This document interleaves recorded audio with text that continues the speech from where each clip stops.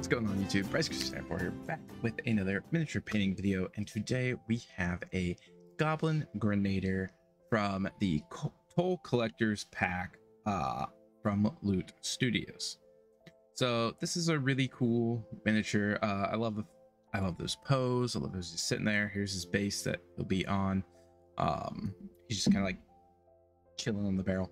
But awesome miniature, and very small miniature that I'm dedicating an entire video to, only because I'm a little short on time lately, and this is a quick paint I can get knocked out and still a really cool paint. So let's go over the colors.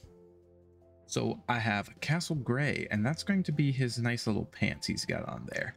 I wanted to go with kind of a grayish color just to differentiate, because there's going to be a lot of browns on this guy, so I thought the gray pants worked well. We are going to be using D&D, or Army Painter's D&D Goblin Skin, which is a unique color to the their line. That's the word I'm trying to say. We used this for the other goblins, and when I did the Goblin Warband, you guys can check that out if you haven't already.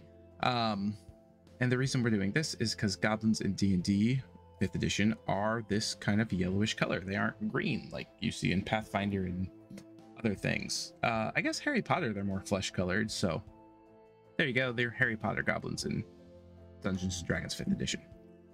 Then I have Army Painter's Minotaur Hide, which is also known as Fur Brown.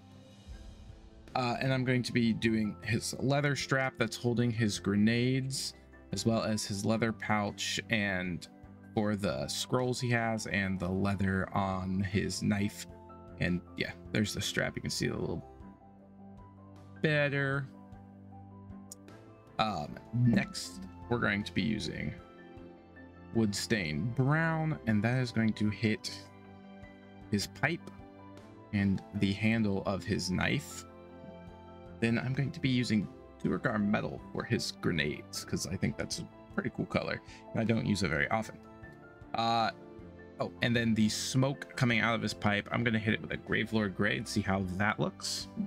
And I might hit it with the Pale Wash afterwards as well. Who knows? We'll see. So that's going to be it for our Goblin. But as for his base, I primed it in black and then did a wet dry brush, if that makes sense, over it. So that way I can hit it with speed paint, dark wood, to give an awesome wooden texture to it. And then basically the entire ground is going to be covered in Gravelord Gray.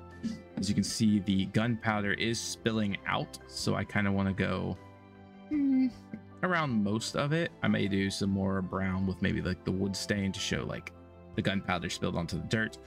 Then I'm actually going to paint these little bottles of gunpowder, the Gravelord Gray as well. Because I mean, the glass bottles are going to show the same color. Then there's some scrolls on the ground that I'll probably hit with the Brain Matter Beige as well.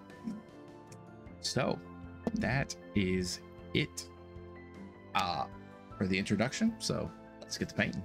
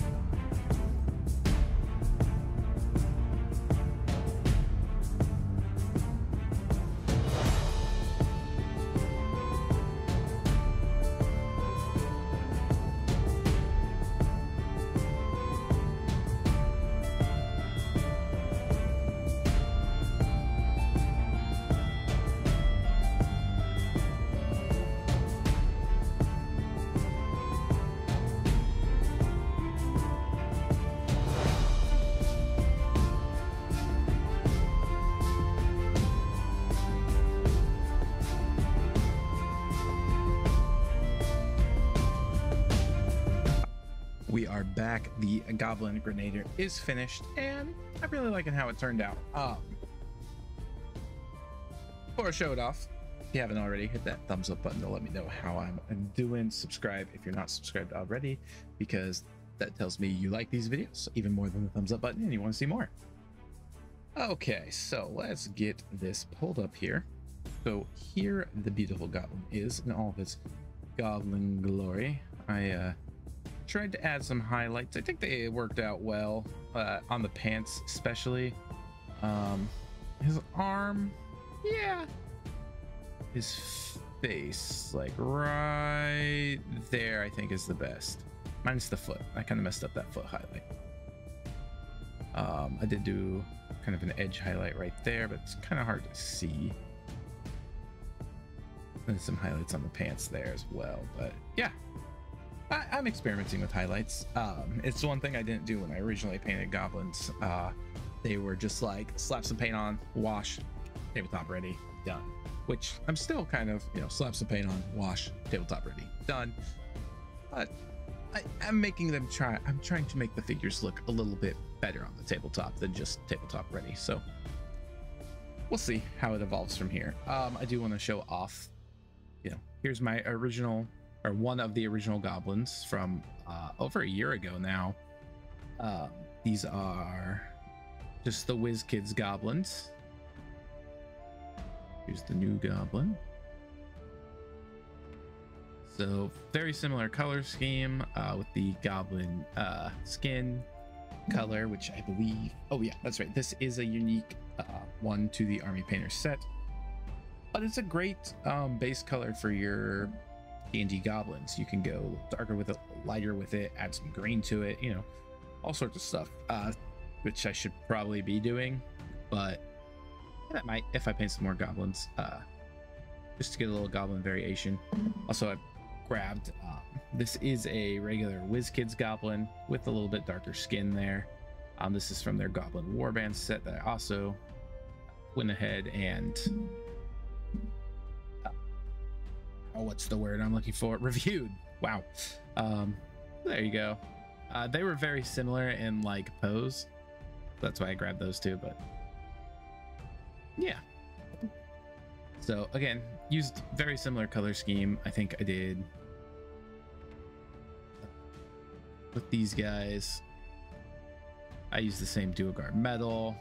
I actually didn't realize, but you know, I did like looking at these. I'm definitely think this is the better paint job. However, I kind of like this model.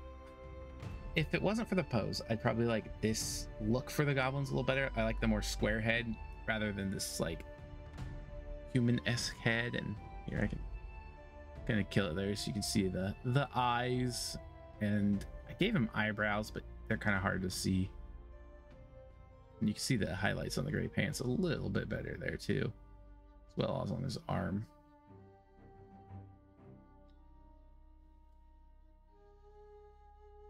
Still really fun.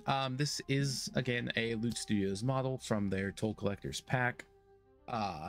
Great studio. I've printed and painted a lot of their stuff, especially recently, but I've been subscribed for almost 6 months now, so I keep getting a lot of fun stuff. And I've been buying some of the older bundles, like this was an older bundle that I bought. So yeah, you'll definitely be seeing a lot of loot stuff. That is gonna wrap this one up. I hope you enjoyed it. I don't think I did anything out of the ordinary with the paint job. I think I explained it pretty well. I did do the paint, or this in the brain matter beige, and then I put the brown wash over it to kind of make it like dirty paint, but I'm pretty sure I talked about that. But yeah, before I ramble on anymore, I'm gonna get out of here. Hope you guys enjoyed it. Catch y'all later. Peace.